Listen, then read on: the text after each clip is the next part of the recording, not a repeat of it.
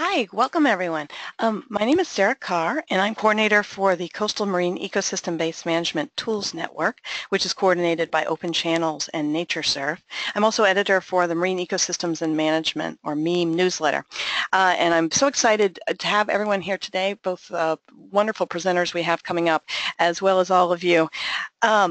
Before we get started, I'm going to turn it over to Jan, who is our moderator, but I wanted to let everyone know how to ask questions and send comments in during the webinar. There's a question panel in your user interface, and you can go ahead and type in any questions or comments you have, and you can go ahead and do that throughout the webinar. We have ample time at the end for a discussion between our panelists, and as well as with input from comments from you guys and questions from you guys that will be discussed by our panelists. And we encourage you to send in your thoughts on the webinar throughout the webinar. So feel free to use this at any point, and then know that we will be using all this input during the discussion and question and answer at the end. And if you have any technical questions, please send those in through that same question panel, and I'll do my best to answer them. Or you could email me the email that you got all the webinar information from ebmtools@natureserve.org comes to me, Sarah Carr, and I'll do my best to answer that way too. Okay, Jan, I'll turn it over to you now. Thank you very much, Sarah. Also from my end, hello and welcome to our today's webinar, Panorama Solutions for a Healthy Planet.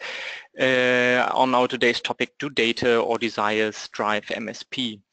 My name is Jan Kleine-Bühning. I'm with GIZ working for the Blue Solutions Initiative. This is a Panorama webinar hosted by the Blue Solutions Initiative, and before we jump into content, I would like to say a few words about these two initiatives. Do you see the next slide? No, Jan, sometimes it gets stuck. Sometimes it gets stuck if it's been sitting up for too long. So actually, if you back out of the presentation and open it up again, it should forward. Okay, let me try.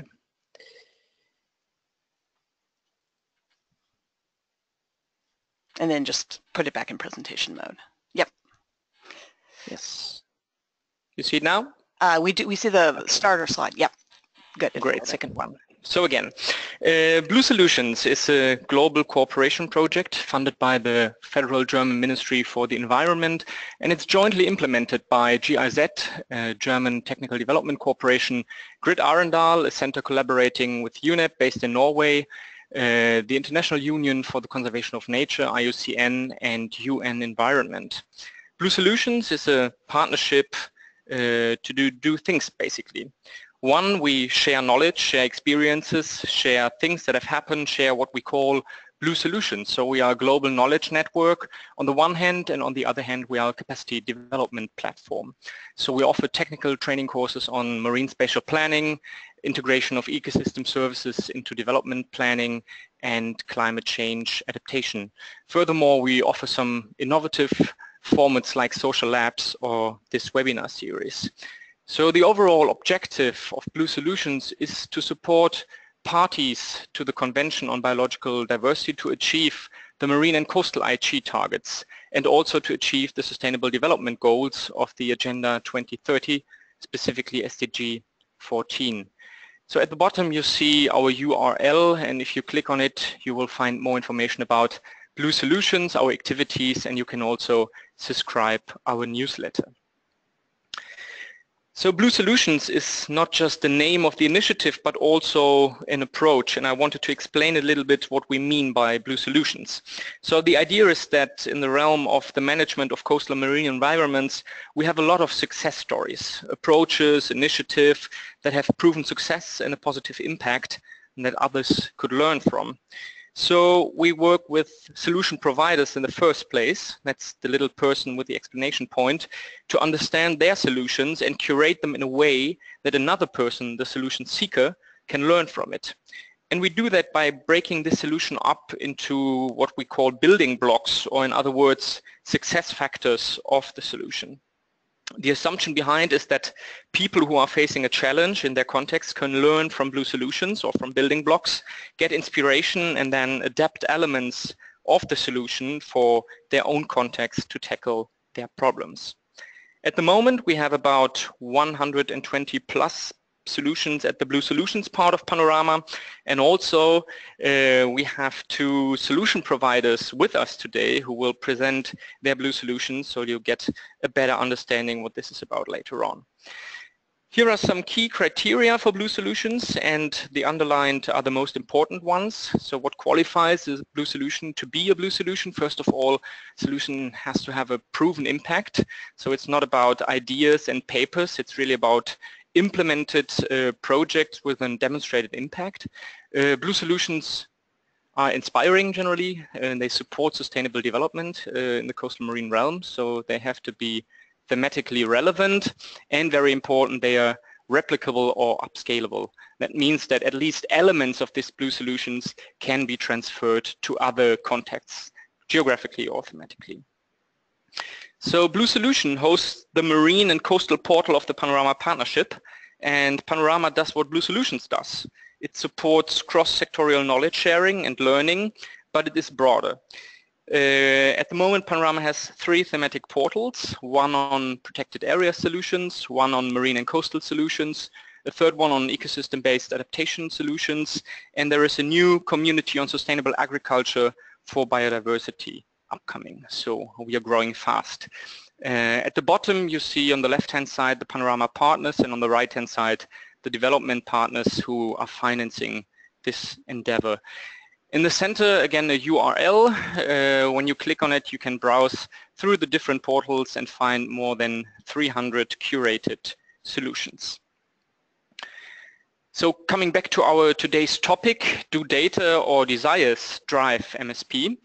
We're coming to the end of my introduction, and after me we have Tundi Agardy, working with Sound Seas and Forest Trends, who will provide us keynote speech. Then we have 2 solution providers, John Day from Australia and Michelle Portman from Israel. After our presentation session, we will have about 45 minutes for questions and discussion. So this is the part where you can come in, and as Sarah said, you can type in your questions all the time in the question panel. So let's jump into the webinar, into content, and our first presenter for today is Tundi Agardy. Tundi, maybe you can already share your screen. Dr. Tundi Agardy is the founder of Sound Seas, a Washington DC based group working at the nexus of science and policy to advance marine conservation around the globe. She also directs the Marine Ecosystem Services program of Forest Trends, which specializes in launching innovative financing for marine management.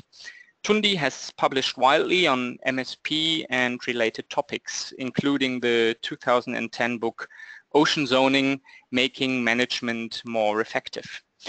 Tundi is an internationally renowned expert in marine conservation with extensive field and policy experience in Africa, Asia, the Caribbean, the Mediterranean, North America, and the Pacific. Tundi, we are very happy to have you with us, and the floor is yours. Thank you very much, Jan. Can you see my screen? Yes, we can. Good, wonderful. Well, it's great to be with you all. My intention is not to really give a keynote speech, but rather to provoke some thinking about marine spatial planning and how data support the process and can sometimes influence the process in other ways as well. I intend to reflect on experiences from around the world. I won't, however, be going into the level of detail that the 2 solutions providers are presenting.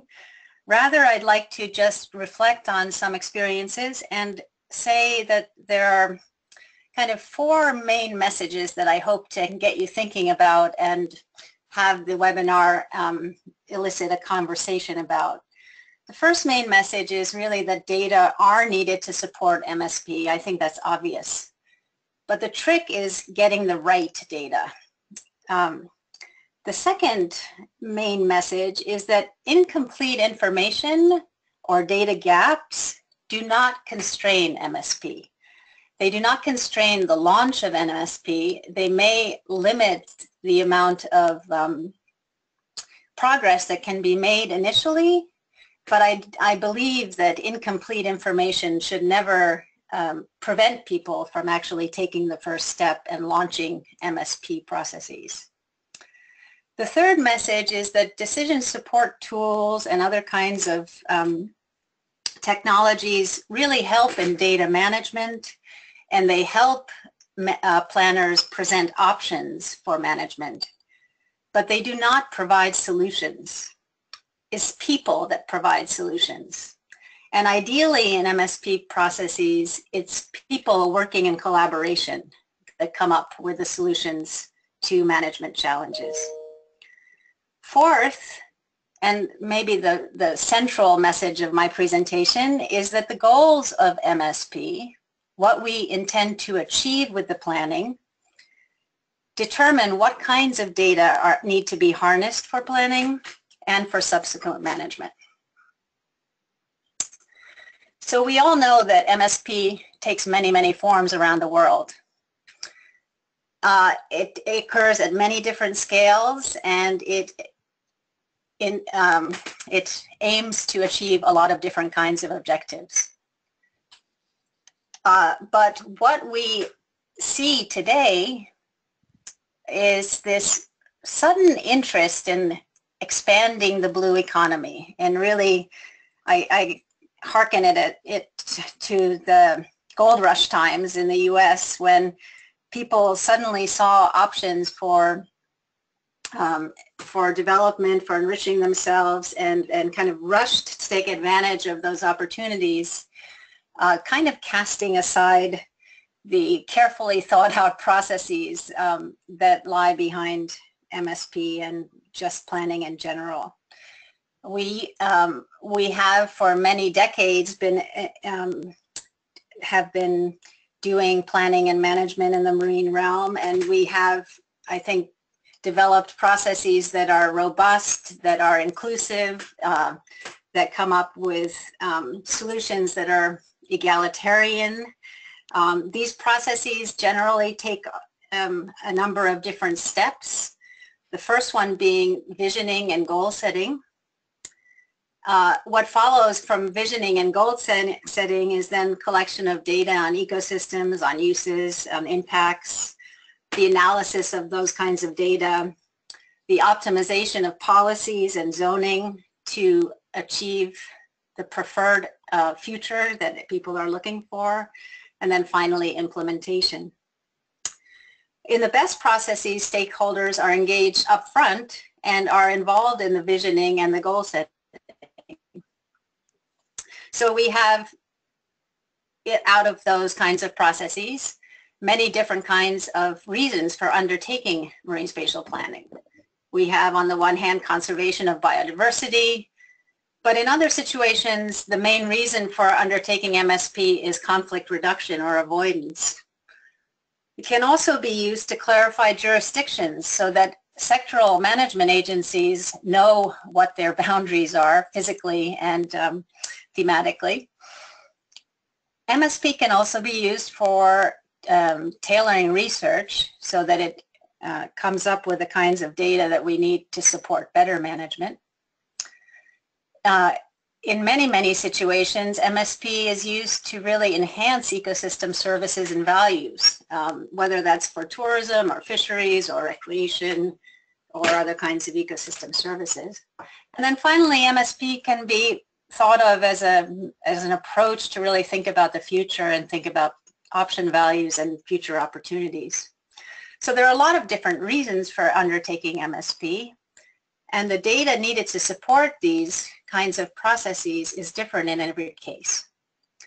Some of these goals require quite a lot of data, and others require less.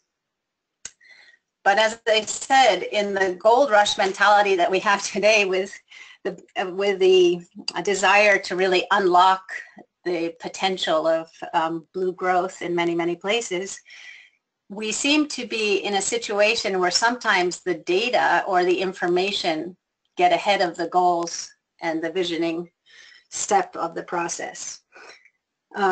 And I am being deliberately provocative here. I know that that's not the case in many situations, and you'll hear about two specific examples from solutions providers who use the data very efficiently and very well to achieve clearly articulated goals.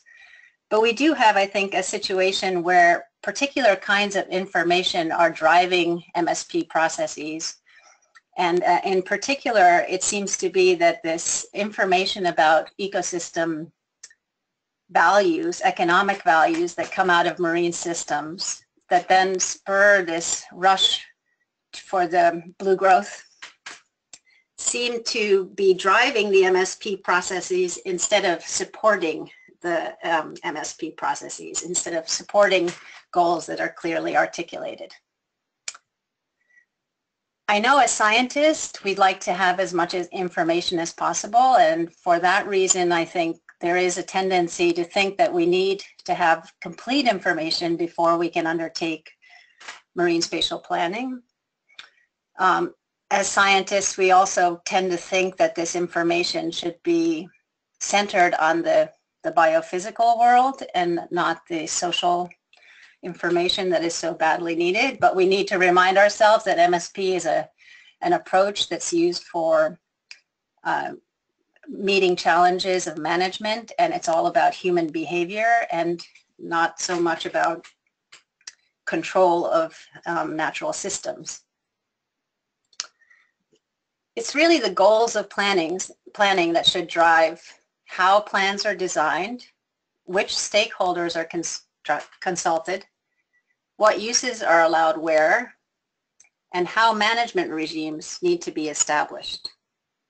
So that first step of goal setting and visioning is really absolutely critical.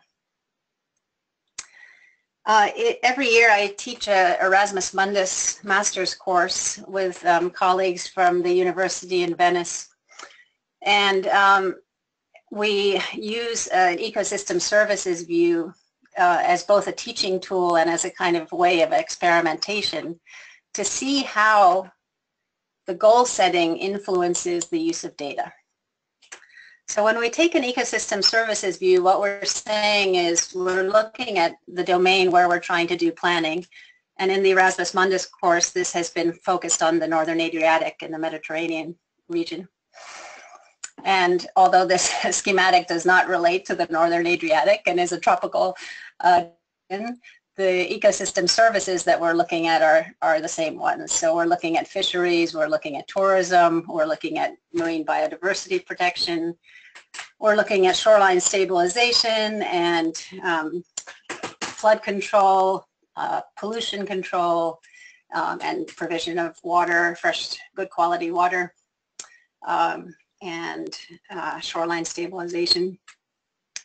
So what we have the students do is we have them organize themselves into groups and to pick an ecosystem service and then think about how a marine spatial planning endeavor can help protect and in some cases enhance that service. And we have them go through the standard steps that I talked about earlier, the visioning, the collection of data, the analysis of data, and finally, the planning measures that involve not just the spatial decisions on where boundaries are for certain kinds of zones or certain kinds of management regimes, but also the policies that are attached to those spaces. And it's very interesting because ultimately the kind of goal, in other words, the kind of service that is set as the one that needs to be maximized really determines the planning scope, so the physical scope of the area that needs to be considered in their marine spatial plan, the type of stakeholders that need to be engaged in the process, and of course the kinds of data that need to be collected in order to support the process. So we see this, this is a small experiment that we do every year, and we see how people struggle with this question of, are the data sufficient? Do they give us the kind of information we need to know how to influence human behavior and human use of marine systems to preserve those ecosystem values. How can we use the data to actually think about who to engage and in what manner and so forth. The data needs really reflect those desires, those goals of planning. So when we think about the goal of maximizing production of natural resources like fisheries, we might be focused on population dynamics data more than other kinds of data. If we're really focused on managing for multiple use, then we're really needing to not only understand the ecosystem, but also the existing patterns of use and the projections into the future of how that use might change. We might have an MSP that really maximizes conservation and really is focused on protecting endangered species. The kind of data needed to support that is not only information about those species, but also the salient threats to those species. And then finally, because cultural values are so important to consider in marine spatial planning in almost every MSP process that's out there, understanding what values people attach to oceans and coasts is critically important, and that those kind of data need to support marine spatial planning as well. I'm going to end very soon, but I just want to say that here I show my ecologist bias a little bit, but I firmly believe that a basic understanding of ecosystem function, of connectivity, and of where ecologically important areas are is absolutely vital to achieving whatever goals are set out for MSP. That's kind of the blueprint for moving forward towards sustainability, no matter what that path looks like. Those basic kinds of data are absolutely critical in every situation, and I'm sure you'll hear from the next two presenters how those kinds of data are used in MSP processes in their solution cases. In the end, what we're really talking about is the need to really move forward quickly, efficiently, take the data we have and use it to the fullest potential. Often the data we have is not the data we need, but we can use marine spatial planning not only to affect better management, but also to target our research so that those data gaps get quickly filled. So with that, I'd like to stop. I guess I'll leave it up to Sarah and Jan about how questions will be handled, but I encourage you to listen to the next two solutions providers who will present some exciting information about how data is used in their particular cases. So thank you very much. Thank you very much, Tundi, for your very inspiring talk. Thank you also for your clear statements you made right at the beginning. I'm sure that we will come back to those during our discussion. So let's listen to our second presenter, our first solution provider for today. It's John Day. John was a protected area planner and manager in Australia for 39 years, 28 years of which were in the Great Barrier Reef Marine Park until John retired in 2014. As one of the directors at the Great Barrier Reef Marine Park, John was variously responsible for conservation, planning, heritage, particularly World Heritage, indigenous partnerships, and developing methodologies for the first Great Barrier Reef Outlook report.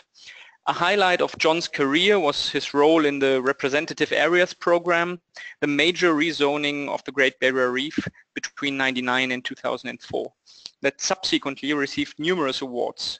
For his efforts, John was awarded an Australian Public Service Medal and a Smithsonian Queensland Fellowship. John is widely published and cited, but in 2015 he started a post-career PhD at the ARC Centre for Coral Reef Studies at James Cook University, Townsville, Australia. So John is probably the most experienced marine PhD student we have worldwide. John, the floor is yours. Thank you, Jan. I'm going to talk about the Great Barrier Reef in this MSP exercise. And for those who don't understand where it is on the northeast coast of Australia, it's that dark blue area shown here on the map, extending from the coastline out to its widest point, 250 kilometres offshore, way out beyond the coral reefs. The area of the park is 344,000 square kilometres, so it's about the same size as Italy, Germany or Japan. And the length of the park is 2,300 kilometres long. So if it's placed on the west coast of the USA, it would stretch from Canada down to the Mexican border. One of the key tools that we use for management throughout the marine park is the statutory zoning plan. The MSP process that we went through to achieve this plan occurred, as Jan said, between 1999 and 2003, and the current zoning network was the outcome. The different coloured zones shown in the top right become more restrictive as you move from the light blue colour on the left across to the pink zone. And the various activities down the left-hand side show the sort of activities that can occur in zones, which ones need a permit and which ones are not allowed.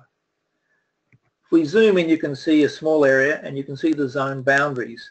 And many people are amazed to see what we've got as straight lines between GPS points largely. It turns out these are far easier to enforce on the water than curved lines or circles. If we look at the blue solutions I'll be talking about today, the first one I'm going to talk about is one called effective zoning as a key spatial planning tool. And I'm going to address two of the what we call building blocks. The first one is this one about using the best available knowledge. And the second one I'll be talking about is something Tundi touched on, the limitations of decision support tools.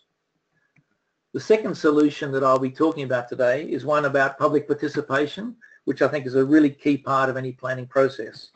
Again, I'm just going to talk about two building blocks. One is using written public submissions during the planning. And the second part, I want to talk about the views of those who don't want to get involved, the sort of silent majority. The third solution I'm going to talk about is about implementing MSP. And again here, I'm just going to talk about one building block in this case, and I'm going to be talking about thinking outside the marine box, what I call EBM or ecosystem-based management. What I'd like to show you quickly is a slide summarising the main phases of what we went through in MSP in the Great Barrier Reef. So in the first phase we had an old zoning plan or plans and the realisation we weren't doing the job of protecting biodiversity. So we actually collated a lot of data and used that to prepare a map of bioregions. So effectively this area in the red circle is where we used a lot of different data to help collate and prepare that map of bioregions and the planning principles. However, then we moved into a phase of basically public involvement, and we're required by law to have two phases. The first phase generated 10,000 public submissions, which helped us develop the draft plan. The second phase commented on that draft plan, and in that phase we received 21,000 public submissions, which were all considered to help come up with the final plan, which was then presented to Parliament and became law in mid-2004. So that's effectively the zoning process we went through, or the MSP process. This is a map of what we call our bioregions, and the expert scientists help us develop this map of bioregions, the 70 bioregions, which were really a critical sort of underlying basis for the zoning network we came up with. And at the end, the zoning network basically provided examples of all those 70 bioregions in the new no-take network. So I want to quickly talk about some of the lessons we learned, and I think there's really two key lessons I'm talking about here. The first one is not waiting for that perfect data. If you wait for perfect data, it's unrealistic, and if you keep trying to get perfect data, you'll really never start. So remember, these marine areas are very dynamic, they're always changing, and the levels and patterns of use are also changing. So you're far better to proceed with the best available information, take on new information that comes on, but basically also be mindful that some people say, oh look, we need just a bit more information. That's often just a delaying tactic to not even get into it. The second key message is also recognising that the data doesn't have to come just from the researchers. Often the people who are out on the water, whether they're fishermen or tourist operators, they know as much if not more than many of the researchers. So if you can combine the knowledge from them with the scientific data, you can actually augment and get the best of both worlds. I want to quickly move on to another aspect that Tundi talked about, and this is decision support tools. These three maps here, the top one is one of the final outputs from running MarkSand in the Great Barrier Reef. The middle map is the draft zoning plan for the same area, and the bottom map is the final revised plan as it was submitted to Parliament. And you can see, if you compare those three maps, substantial changes from what MarkSand was recommending, based largely on the ecological information, and what was finally socially and politically acceptable in the bottom map. So again, if we look at some of the lessons learnt, I think there's several that I'd like to talk about. The first one, and I think Tundi again talked about this, while analytical tools can help develop spatial outcomes, they rarely give you the final outcome or the final sort of politically acceptable pragmatic solution. Mainly because you can't put a lot of the social economic data into it, and nor can you have the sort of political trade-offs that occur. They won't go into the into the analytical tools.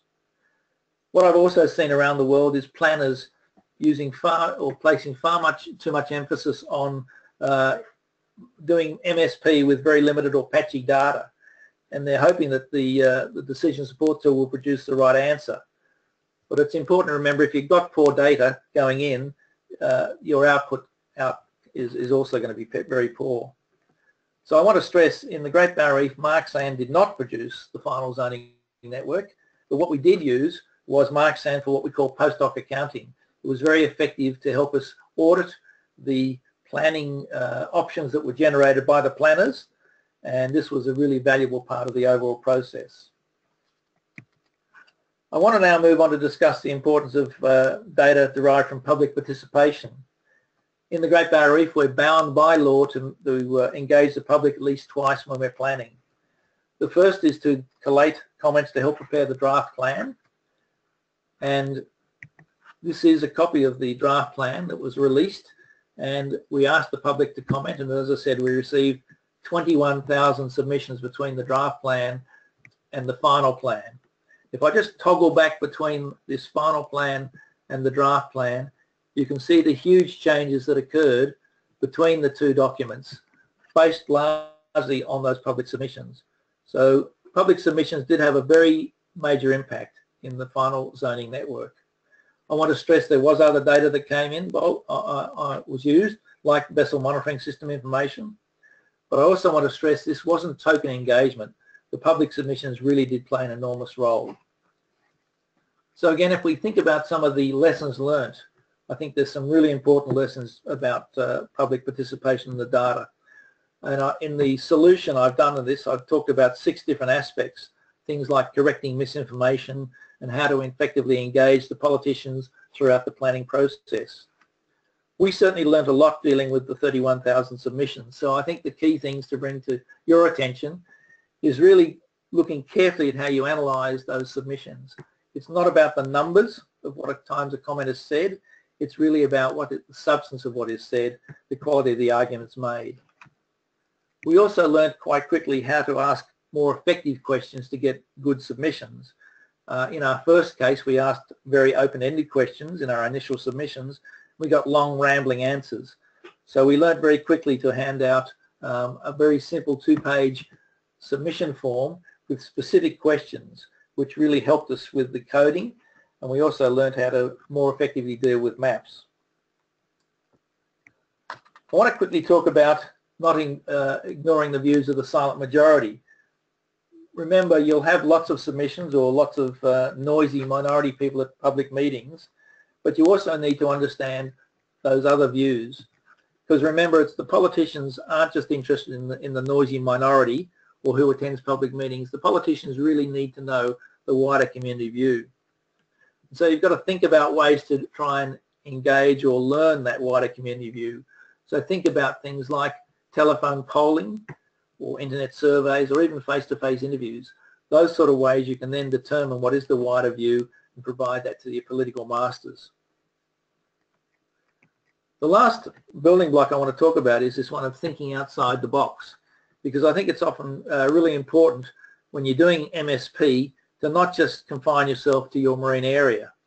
I often hear about planners who are doing an MSP process who really are only thinking about the marine site, not thinking about what happens around it, whether that's from the land or even the adjoining marine waters. So you really do need to think for effective marine conservation outside the marine realm. As we know, we're downstream of most other activities, so you need to work with others to better manage those adjoining coastal waters or the catchments. And while we use the term sort of marine spatial planning, I think it's also important that we, as I said, go beyond the marine and think very much with other agencies, terrestrial, local government and industries, and get their help in developing a better plan for your MSP area. In this graphic here, I try and sort of show how MSP might relate to some of the other things that you might hear, like ocean zoning or EBM. The way I see it, ocean zoning is really sort of two-dimensional and confined literally to the water. Marine spatial planning is multi-dimensional often, and I'd really encourage you to think multi-dimensional when you're doing your MSP. So zoning might be one layer in your multi-dimensional planning, but there may be many other layers of management. But again, marine spatial planning is still just confined to the wet bits. And talking before, as I mentioned, about the need to have that interface with the land and sea and the coastal areas, that's where I think the EBM approach brings in both the multi-dimensional and the land-sea interface. And so to be effective when you're doing your MSP, I believe you need to think about all these layers of management shown in this diagram, not just MSP alone. Certainly that's what has occurred in the Great Barrier Reef.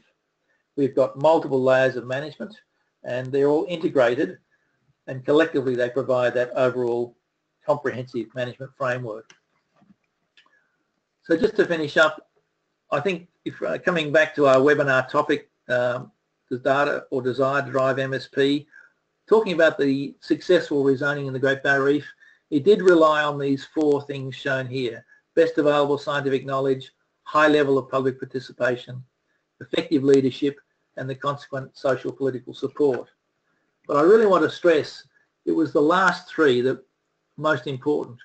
We could have had perfect data in the Great Barrier Reef and not achieved an outcome if we didn't have the public on side and then consequently the politicians.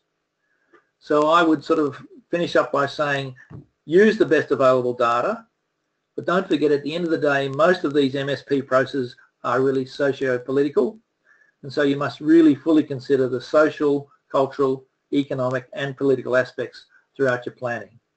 So I think I'd say both data and desire are essential. Thank you. Thank you very much, John. It's always a pleasure to listen to you, hearing all your rich experiences and insights from Australia. And as you said, you have many blue solutions curated on the online platform, 4 at the moment, and I know that you're working on the 5th one. And so if you have questions to John, of course, you can ask him later on in our Q&A session, but you can also browse through his blue solutions on the PANORAMA platform.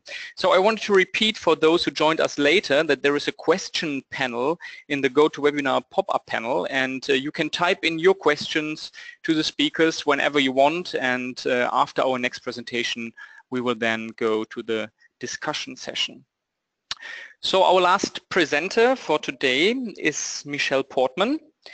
Dr. Portman graduated the UC Berkeley with a Bachelor in Political Economy of Natural Resources, the Technion with a Master in Urban and Regional Planning, and the University of Massachusetts with a PhD in Public Policy. Currently, her research focuses on aspects of integrated coastal zone management, marine spatial planning, management of marine protected areas, marine litter from land-based sources, water-sensitive planning, and generally on governance of the land-sea interface. She heads the Marcoast Ecosystem Integration Lab and is author of a new book entitled Environmental Planning for Oceans and Coasts, Tools, Methods, and Technologies. Over the past 3 years, she has led the recently completed Technion Israel Marine Plan. Michelle, we are very happy that you're with us, and the floor is yours.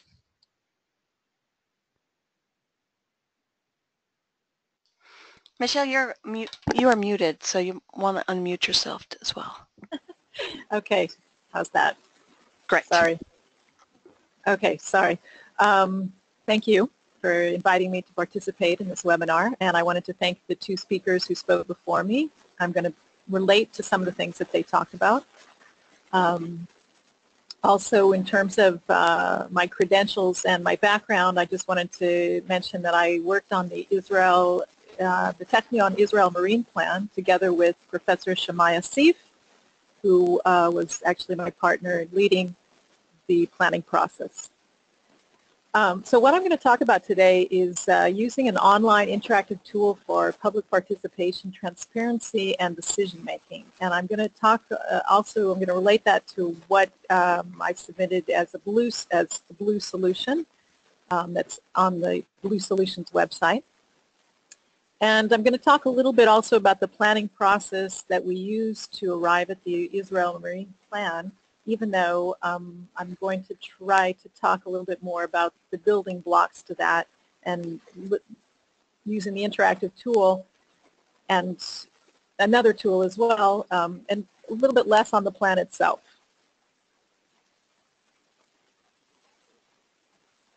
Okay, so as Tundi mentioned, and it's really true, and certainly we started our planning process this way, was that we developed a vision for the marine space of Israel. And this was the first time there was a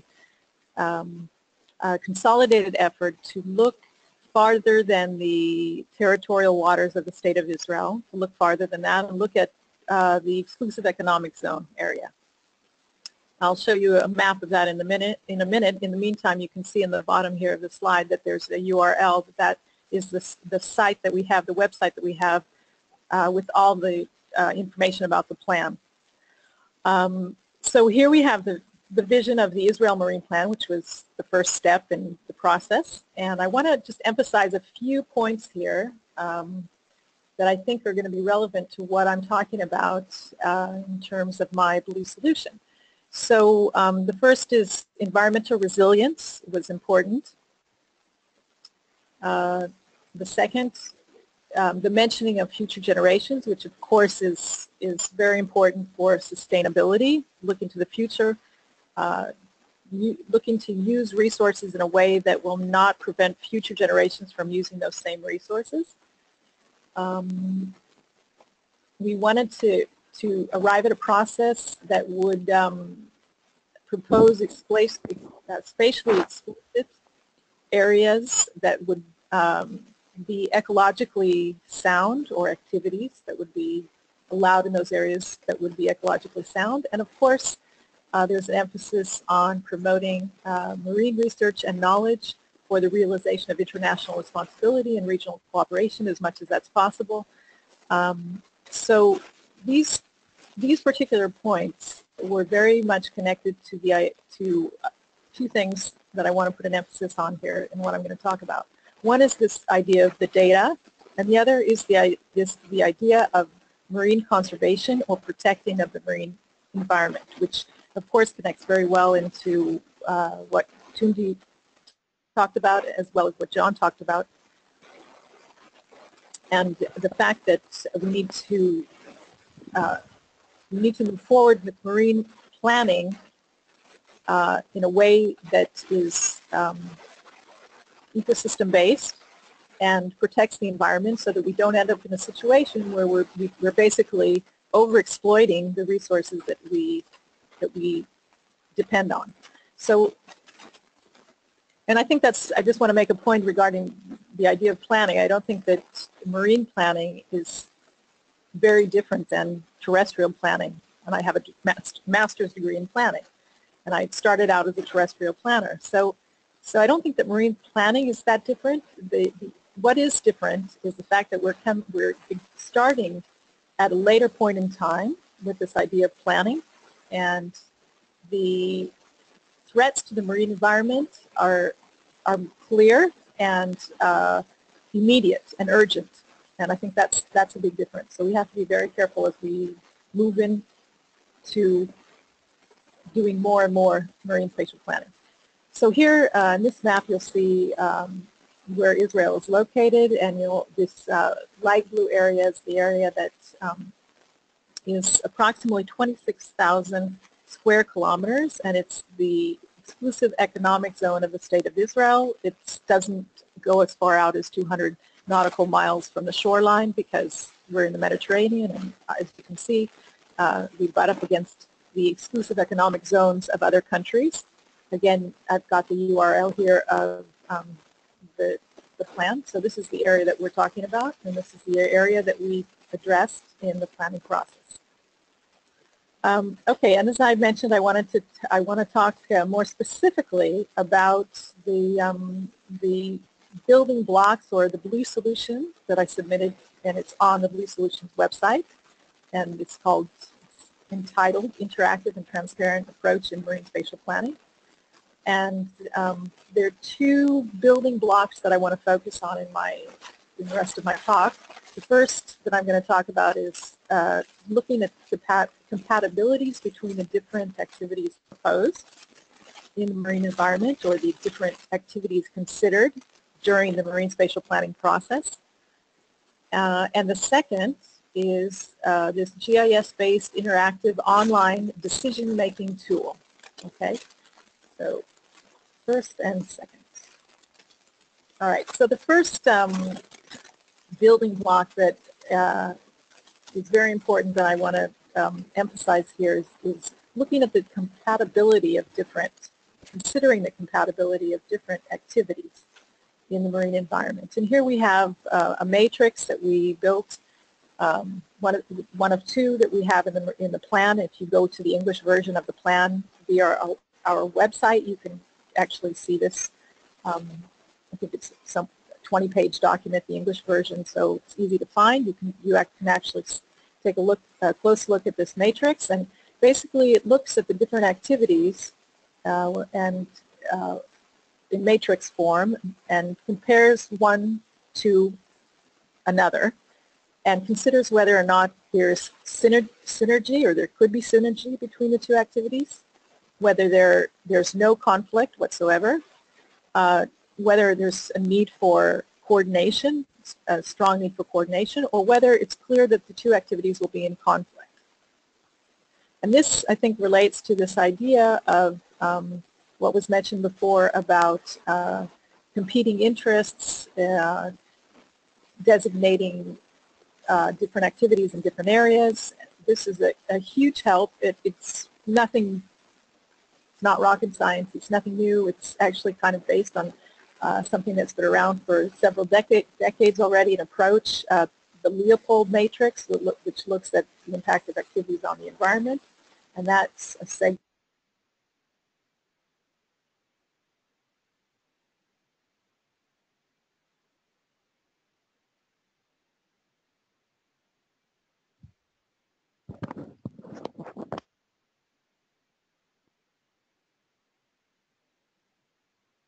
Michelle, we can't hear you. Sarah? Michelle, yeah, it looks like she just muted. Michelle, are you back? Yeah, I'm back, sorry. Okay. I moved that little box, and I moved it, I guess, by clicking on the microphone. Okay. Sorry. Okay. We missed you for probably about 30 seconds. If you could go back a little bit, at least to the start of the slide. Okay. Okay. So here's this. This is actually this matrix is actually closer to what's called traditionally the Leopold matrix, which it's a technique that was developed in the 1970s. And looks at the impact of activities on the environment. And here you have a list of different activities that could have an impact, particularly on natural resources, which is ecological aspects of the environment, heritage and cultural resources in the marine space. And here you can see on the legend here that the different symbols here indicate changes to views, changes, and if we're talking about cultural resources, then aesthetics is important, and that's the connection to the observed view. We supposed here a certain level of damage or change to either no change or no damage, no significant damage, damage according to the symbol, each one of the different activities, and then you can see on the top that we have the list of different elements of the environment, of either natural resources, cultural, or heritage, what are called heritage resources. So these are the two different types of matrices that we use.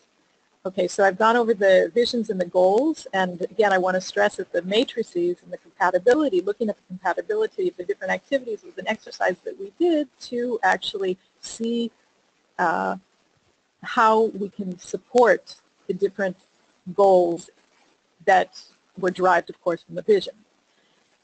Okay, so the second building block that I want to focus on is this interactive tool. Okay, and I'm actually going to do a switch over here. If it gets complicated, I'm going to go, just a second. Okay, here it is. All right, so I have a few screenshots in the slide presentation, but I just thought I would show you live. This is actually from the website. Okay, you can go into this interactive tool. It's called the ASDA, which translates from Hebrew to platform. Okay, it's just the name that we took, platform, because of its marine connotations, and platform because of its technological connotations, and we adopted that name for the tool itself. And if you go into our website, if you look for the ASDA and click on that button, you can get into this interactive tool. So you can see here on the left side of the screen that we have a number of different layers that you can see, you can activate, inactivate, just by clicking on them. There's another few tools here that are important and can be used. This, I think, relates to this whole idea of data. First of all, it's a way to organize the data. This is a tool that was used by the staff, the planning staff at stakeholder meetings, by stakeholders, by the public at large. And another, if I've already got this open, another important thing is the ability to change the scale very easily. Okay, and these are different layers of proposed activities. Actually, at this point, what I'm showing here right now are allocated activities. So you can see the dotted green lines are shipping lanes. The polygons that are kind of orange-colored polygons are leases for natural gas, either exploration or exploitation. Okay, and now I'm going to go back to show you some of the more interactive parts of this. Just a minute. So here I am back on the screenshot from the PowerPoint presentation. Okay, and you can see up there in the right-hand corner, there's a smaller map that shows the exclusively economic zone, the area that we addressed in the plan. The light or the darker blue strip along the shore is the territorial waters of the State of Israel.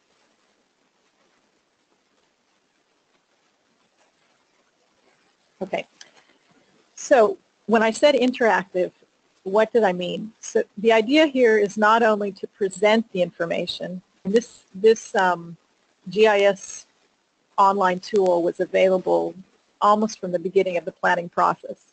And we started putting up layers and layers of information for the public to see, for us to show at meetings. And there's an opportunity here to actually add in elements. For example, dots, polygons, lines. Okay, you can see that on the left side. And that is explained here in English. Obviously, the interface is in Hebrew. There's also an opportunity here to leave a message or a comment. So that was another way for us to solicit public feedback from what we were doing and get some ideas. And of course, just one more thing on this. It's a two-way process. It's something that John also alluded to. That there's the public participation process is really a two-way process. It's not just that the experts or the planners are talking to the public. We're also interested in learning from the public about what they know, particularly fishermen, sailors, recreationists. There's really a lot that planners can learn about the marine environment from those who use the marine environment, obviously. So, okay, then the last point that I want to bring up that relates directly to the interactive tool and what I've shown you in terms of the screens is the spatially explicit marine areas that we arrived at through the planning process and how they can be seen on the interactive tool. All right, so we ended up with proposing 5 types of spatially explicit marine areas that were kind of they're basically different levels of protection or different levels of activity. You could see it either way. And those were conservation-driven, use-driven. They're kind of on a scale between those two extremes, I guess. And then in terms of the planning side of this, there's reactive planning, and then there's entrepreneurial planning, which is translated on this schematic as initiative. In other words, the type of planning where one comes and actually proposes something particular in a particular location where it wasn't before. And then reactive is more where you come up with certain standards or certain conditions that need to be met to regulate the activity. More responsive, I guess, in nature. Okay, so we have different areas. I'm going to run through this really quickly so that we can see it in the interactive tool. Two different areas that we had were protected marine integrated, and then move forward here. Oh, okay. And then you can see all the 5 different areas. The marine horizon was actually, I think it's 7 kilometers out from shore, and it basically deals with the aesthetics of the horizon, what is seen, focusing on cultural resources and aesthetics views from the seashore. So here I have a screenshot taken from a screen off the interactive. As I was using the interactive tool, I took a screenshot. The spatially explicit areas are one of the layers that you can actually choose here on the left side. I'm sorry, it's in Hebrew, so you can't see what's written there, but it's basically you have the opportunity to choose any of those 5 different areas to be shown. And here I've got them all up in this screenshot. Lastly, I want to talk about the challenges that we had, particularly the challenges in using the decision support tool, if you want to call it that, or the interactive online SDOC, right? It was challenging, and I agree with everything that was said so far about decision support tools. They do not provide the solution, and I want to emphasize that. Okay, we found out that there were certain pluses and, of course, certain minuses or disadvantages, or I would say impediments or challenges is probably a better word. So the pluses were that we were able to solicit more participation. Some people don't make it to meetings, and this was an opportunity to reach out to a larger public. It's a one-stop shop for information. By going to the SDA, a lot of information can be seen in a very, very short time and can be accessed. It's easy to change scales. This was a huge, huge benefit. When we sat at meetings, particularly with our international advisory group, who didn't understand Hebrew, they couldn't really sit in our public meetings that we had and learn from them. They couldn't access all the written information. So when we were trying to inform them about what was going on in the Israel marine space, we projected the interactive tool on a wall, and we were able to to scale in, zoom out, and it was put up, we could put up different layers. It was very, very advantageous. And then, of course, the two-way learning that I mentioned before, the opportunity for the public to submit comments and actually draw and edit on the map itself and then send in a comment about what they've drawn, what they've indicated, what they've designated as a polygon, for example. And then the accessibility. Oops. Okay, and then just quickly, the largest problem was that we found that we had to really go over and over, and that we couldn't promote the tool enough. It was hard to get people to use it, and of course, not everyone is tech savvy. Some people felt, that it was going to be too complicated, or there were some bugs, and so it was difficult in that way. And then I don't think there was a strong consensus among the planning staff about the value of this type of a tool. So those were the two challenges, most significant challenges, I would say. So to summarize, the Blue Solutions building blocks from the experience, based on the experience of the Israel Marine Plan, include compatibility matrices, which proved to be a good way to consider the impacts of different activities to the marine environment, and again, stressing this idea of ecosystem-based management, impacts to the environment, the fact that we need to be very careful in moving forward. Secondly, interactive data tools for decision-making have both advantages and disadvantages that need to be considered, and of course the context is very important.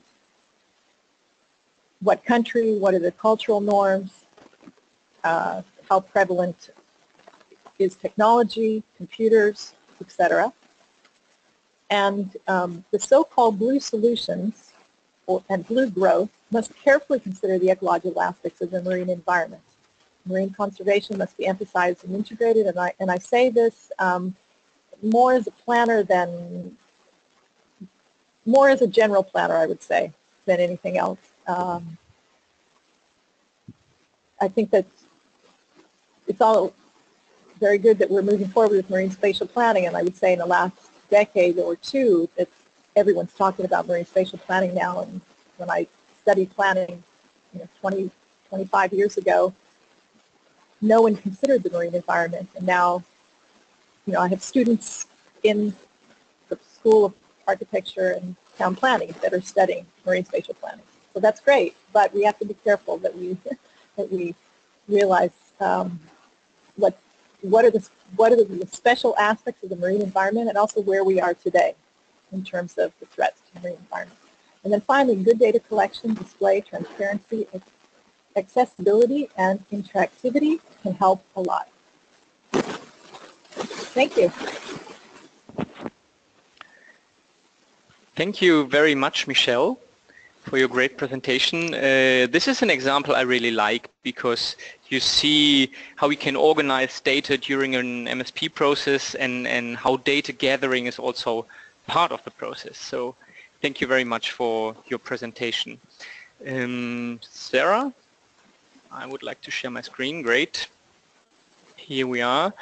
So here you see our three presenters, Tundi, John and Michelle, and also their contact details. And now it's time to submit your question to the speakers. I have already some questions, and I'm trying to organize them.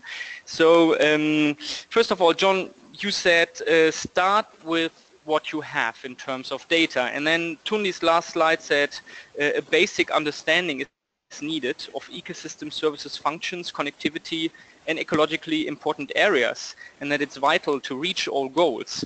So how does this match? Do we need a basic understanding of certain patterns, or can we really start just with what we have? I think this is a question to the three of you. Well, my view is that you start with what you have, and as you plan, you can build on that.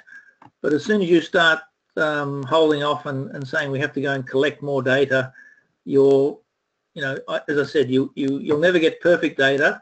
So admit that it's not perfect, but it's enough to move ahead. Collect more data if you need it, but move towards an effective outcome rather than, in our case, we didn't have a budget for collecting a whole lot of additional data. We're also relatively lucky because there was a reasonably good basis, ecological and social, to start planning.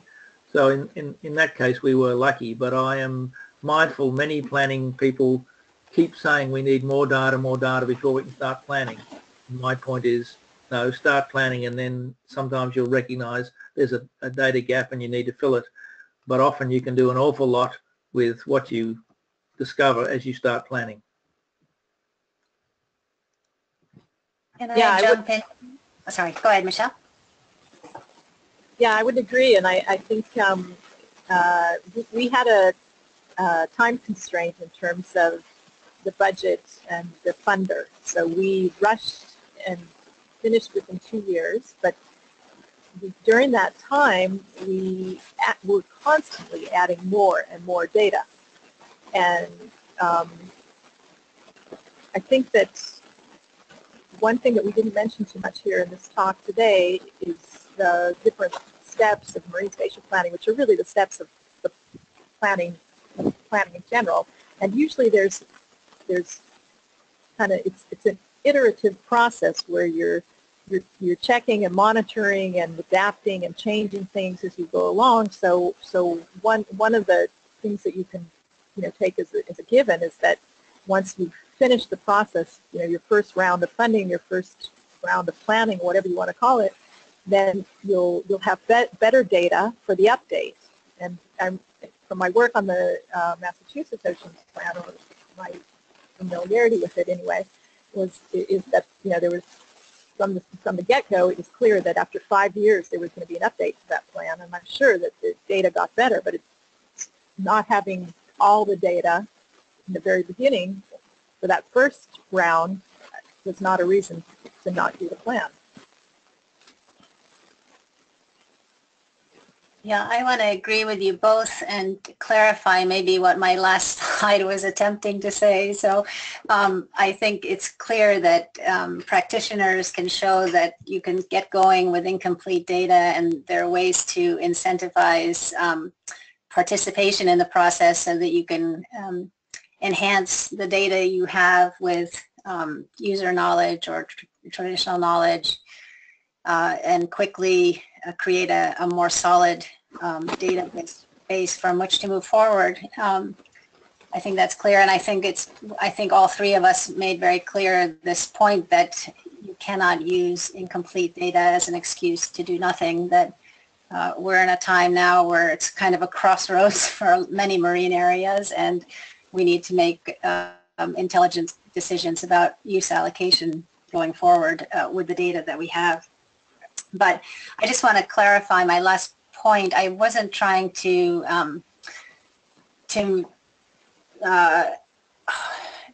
suggest that we needed complete ecological understanding of these systems to move forward, but rather that I really see MSP as the best embodiment we have of how to achieve ecosystem-based management that John was talking about. And I really think that if we can assemble the information that we have to understand these connections between our marine areas that we value and want to manage and associated freshwater and land, and really think about going outside of that planning box, as John mentioned, we have an opportunity to use MSP to achieve EBM everywhere where we launch MSP processes, and I think we would be derelict in our duties to protect and conserve the marine environment if we didn't seize those opportunities.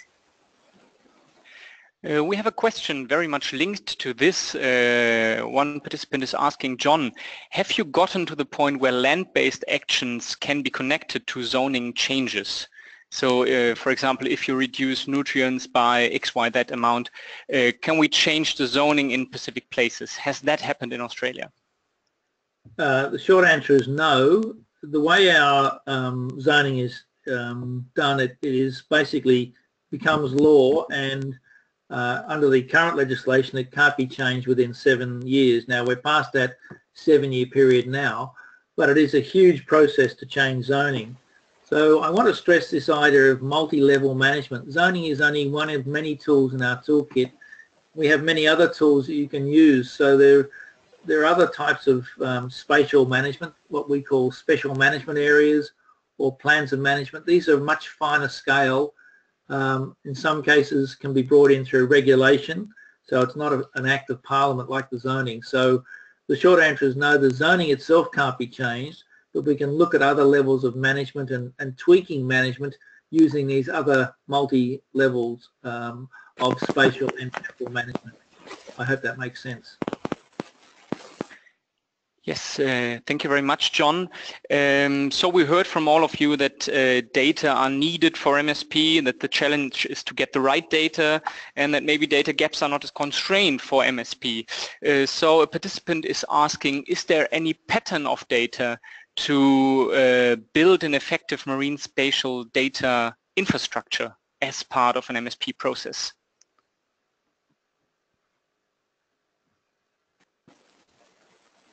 I can chime in on something related to that, and I think that's based on our experience in Israel, and that is that as we moved forward, we had cooperation from many government ministries and also institutions, for example, the Israel Oceanographic Institution, which was doing a survey at the same time within the framework of a strategic environmental assessment for the exploration of the natural gas reserves, which were discovered in 2010 or were confirmed to be in the marine space in 2010 off the shore of Israel.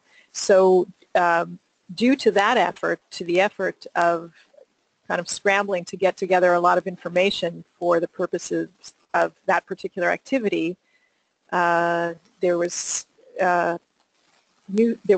surveying done that was very helpful to us, and we did our best to hook into that data, to involve the people that were doing that those surveys and the research, and that helped a lot. So I think that there's it's very important to look for linkages among your stakeholder groups and see, not just the fishermen and the recreationalists, etc. There's also, opportunities for different agencies to become involved, to feel that they have a stake and to contribute. That's what I can add based on our experience. Can I jump in also? I'm not sure that I understood the question, but I think at a minimum one could organize information in a way to kind of cover all the bases. And by that I mean, I think having tried to suggest that we need basic information about ecosystem kind of structure and function. We need to understand kind of our target area from an ecological perspective, but I think we also need very basic information on marine uses, and I'm absolutely flabbergasted at how many places I've worked in the world where that kind of basic use information, spatially georeferenced, is not readily available, that people seem to be jumping from recognizing the need to develop a marine spatial plan and going right into the planning without understanding the very use patterns that exist, and not just where different marine uses and also so use rights are located in the planning domain, but also what the impacts of that use are. And that can be very generalized information in the starting phases of marine spatial planning, but it's absolutely essential, I think, to organize the information around marine uses. So marine ecosystem structure and function and the kind of the connectivity bits, marine uses, And then what I'm seeing as a very valuable kind of way to organize initial information for launching a marine spatial planning process is this idea of trying to map ecosystem service values. And unfortunately, we have a very awkward kind of language around that. I think we still struggle with this idea of trying to explain to people that the oceans provide many different kinds of benefits and that we can actually articulate what those benefits are, and we can map those benefits in such a way that we can understand how they're made available to people. If we can organize initial information in a way that we show these values and we also show how these benefits flow to beneficiaries, what are the ecosystem service flows, then we know kind of who we need to engage in these participatory planning processes. So we know kind of what stakeholders, can be actively engaged and can be incentivized, let's say, to engage in the process. And the more participation we have, the more, we all understand the more valid the end result of the process is, and the more buy-in for those solutions there will be, and the more likelihood that these planning processes will result in management that can be sustained for the purposes of meeting the goals of marine spatial planning. So I would think at a very minimum, we need those kinds of 3 categories of information to launch processes, and then quickly fill the data gaps in any way we can to ensure that our decisions are based on the best available information.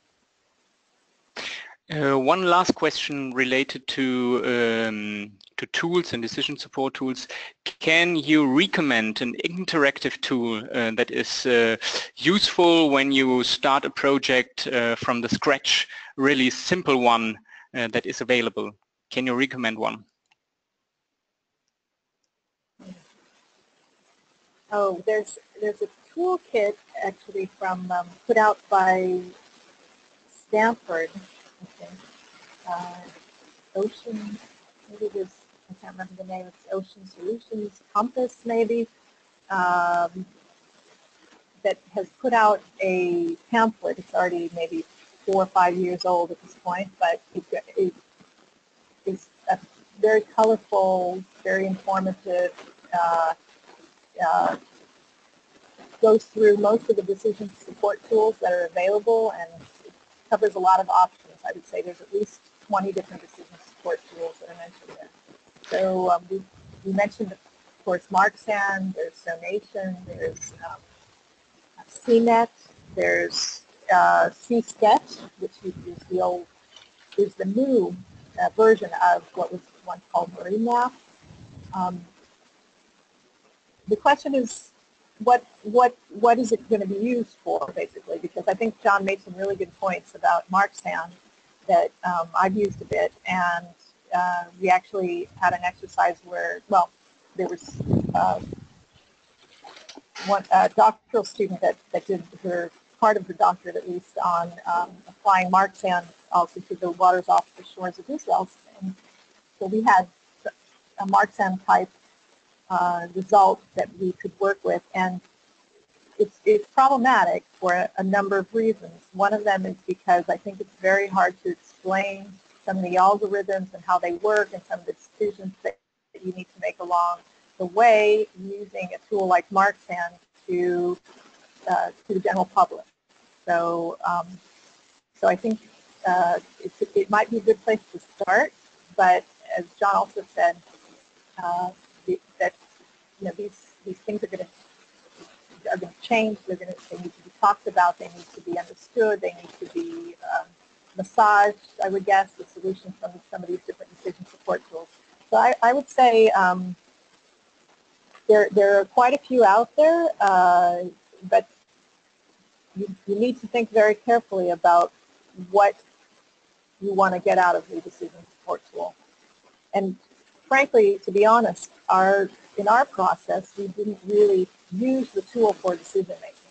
I mean, we did use it for soliciting response to what we were proposing in terms of the different spatially explicit areas and informing the public about what's going on in the ocean in the area of our plan.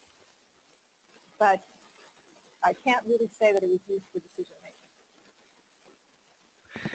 Jan, Okay. and I just wanted to Tundi. call attention, no, this is actually Sarah. I pasted a link to the guide that Michelle was referring to. It should appear in everyone's chat and question files. Thank you. Wow. Great. Yes, thank you, Sarah. So let's now talk a little bit about stakeholders and public participation.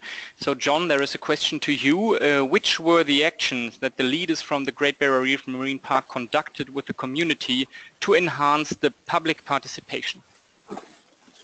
There was a whole lot of them, and I don't know where to start, but one of the key ones that I continually remind people is that we found that public meetings were not an effective way to engage. As planners, we're often invited to public meetings, but we learned very quickly that they were not the most effective way. So I won't spend a lot of time talking about it now. I'm just about to publish a paper talking about the lessons on the public participation, but there are many other ways you can effectively engage, and public meetings are not my preferred way. There's lots of things that need to be done. One of the points I'd also recommend, this isn't something you just do at one particular point. It has to happen literally throughout the whole planning process. So there's both formal engagement and informal, and it's also important, as I said before, not to make it seen as token. So you have to be able to show that you are listening and taking on board those considerations, but nor giving false hope to people that everything they say will be incorporated in the plan. Clearly, at the end of the Great Barrier Reef zoning, I think every stakeholder group involved was a little bit aggrieved. No one got exactly what they wanted, so we felt it was sort of a balanced approach. So I think it's important with this not to give false expectations to politicians, to stakeholder groups, that they're going to get exactly what they want. But I think the important point is to encourage them to get involved and to have their input and to ensure that it's understood by the planners. Thank you very much, John. Michelle, how was your experience in Israel? Did your interactive platform help to engage public, or did people, I say normal people, had difficulties in using this highly elaborated tool? Well, it's interesting. We're still getting responses even now, and it's, we've basically, last December we officially finished working on that. That was the end of the 3 years. We had 2 years of the planning process, and then we had another year of basically update and looking at how, whether or not certain aspects and what aspects of our plan were being adopted. So we've been finished for a while, and we're still getting responses through the platform. But I would say that it wasn't the response that we were expecting. It was, I think we needed to promote the tool a lot more, and I think at every single meeting we had different types of meetings. We had meetings with experts, we had meetings with public at large, we had meetings with NGOs, there were different levels of meetings, and that we had that could be characterized as participatory meetings, basically on, and I think at every single one of those meetings we needed to open the platform and use it rather than, a lot of times we had PowerPoint presentations with PDF shots of, this map or that map or this layer or that layer. We needed to use the platform, the interactive online platform, via the internet every single time we met, and that didn't happen. So I think that would have that would have promoted the use of the tool more, and that was something that we failed to do, basically. So my advice would be to really use it at every single opportunity, and perhaps have a session on how to use it at the end of one of the stakeholder meetings, and we had some bugs and that weren't taken care of right away, things like that. So it was a learning process. Thank you very much, Michelle. Tundi, you want to have a take on this one? Well, actually, I was going to ask a related question, so maybe I could throw it out there instead of trying to answer that one. And that was, I was going to ask both John and Michelle about how to incentivize participation, whether that participation is stakeholder participation in the planning process, so through an interactive tool or through public meetings, or whether that process is trying to get user information. How do we incentivize that participation and make it a mutually beneficial kind of interaction? So I think we often look at user groups and want to get information from them without offering much in return. And I just wonder about, John, you mentioned the need to reach out and hear what the silent majority's views are, but to actually incentivize participation. And related to that, I've always been struggling with this question of how to build the capacity of certain kinds of stakeholders to effectively engage in processes when some stakeholder groups are unable to either physically participate in a process or don't have the capacity to engage in dialogue in the same way that other stakeholders do. So I throw that out there as a kind of, not that I'm trying to avoid answering the question that was posed, but I think I'd love to, in the few minutes remaining, hear your thoughts on that, because I think it would be helpful perhaps for our audience. Well, I certainly agree, Tundi, that it can't be a one-way flow of information. We were lucky in the Great Barrier Reef and that the public involvement process has been around for right back to the 1980s when we first started doing zoning. So the public have got used to providing submissions and interacting. But I agree, people need to be able to see that this isn't just token, they're just not giving information that's going to a black hole or not being considered. So I made the point earlier about being upfront and being quite open about how that information is used. If someone came into our office and asked to see, we could very quickly pull up their submission, show how it had been coded, showed how the information had been considered. But again, the point is not promising to everyone that every bit of information is going to make a change to the final zoning plan. So I agree it's a hard one to incentivize, but I think it's important. But if people recognise this is their opportunity to have a say, as I said, without getting false hopes or false impressions, but also showing them that it is true consultation, engagement, and that huge changes can occur, or even minor changes, but people can be listened to, and the planners don't know certainly everything about the area. We learned a huge amount from those public submissions, from fishermen and people who have been out there for literally decades and knew far more about it than the researchers and us as planners. So it was very useful for us to get their information, but I think we were able to give them information back. So it was a two-way flow of information. And as I said, at the end of the process, no one in the Great Barrier Reef rezoning could argue they didn't have their opportunity to have their say. They certainly weren't all happy at the very end with the final outcome. Most people saw it as a compromise, but they could understand that they'd had their input and could see where their input had made a change. Thank you, John. Michelle, you want to reply to this? Yeah, just briefly. Yeah, I think that from my experience working as a planner for the city of Boston, that the minute people think that what they're going to bring to the table is not going to be listened to, that's a huge disincentive to even bother. So I think that there needs to be really a serious effort to make stakeholders feel, and the public feel, that they can make a difference and that they're being listened to. And then the second thing that I want to say is that I teach in my classes about the public trust doctrine. And the reason I know about the public trust doctrine is because I worked on a regulatory program for the state of Massachusetts that basically implements a law that, or administers a law that implements that doctrine. So people don't realize that the ocean and its resources are held in public trust, and that they belong to all people, most people, and that stakeholders, or I should say the general public, has a stake in what goes on in the ocean and the importance of the ocean.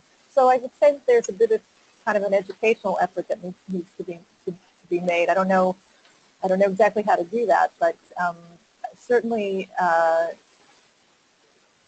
on a practical level, I think having meetings held in communities, perhaps near the ocean, but in different communities, rather than expecting the public to come to where the meeting is, the planners should perhaps go out into the community and meet and do it that way. At least that would, I guess, is more a logistical point, but all those things together. Thank you very much. We still have a lot of questions around climate change related to MSP, policy support for MSP, around decision support tools, but unfortunately we are running out of time. So my suggestion is that all the ones who still have questions that have not been answered yet, contact our speakers if they want to. Afterwards you have the contact details. For further discussion you can use it, because we're running off time and have to close our session, unfortunately. But thanks everybody who has participated in the audience. Particular thanks to our three presenters. You were great. Thanks for sharing your experiences and insights. Also thanks to Sarah for making this webinar work. Sarah has also shared 2 guides on decision support tools in the chat box. Thanks for this. And I would also like to invite everybody to visit our Blue Solutions website and the PANORAMA platform, where you can find out more information about the solutions of our today's speakers and about other solutions related to MSP. I would like also to especially highlight a training course that we have developed and that is related to our today's topic.